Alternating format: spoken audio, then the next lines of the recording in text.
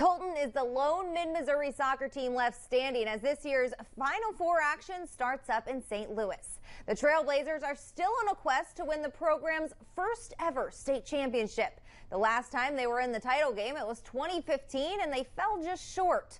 Got to get the win today to get another chance at it, facing Bishop DeBlonde out of the soccer park in St. Louis.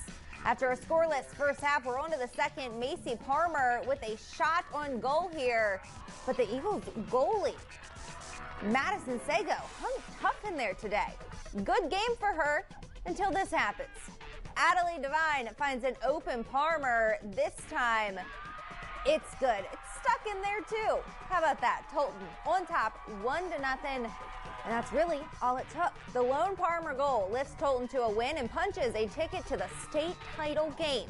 Shout out to Rachel Tipton in goal for the Blazers with a clean sheet. Blazers will meet Villa Duchesne for the Ship tomorrow at 11 a.m.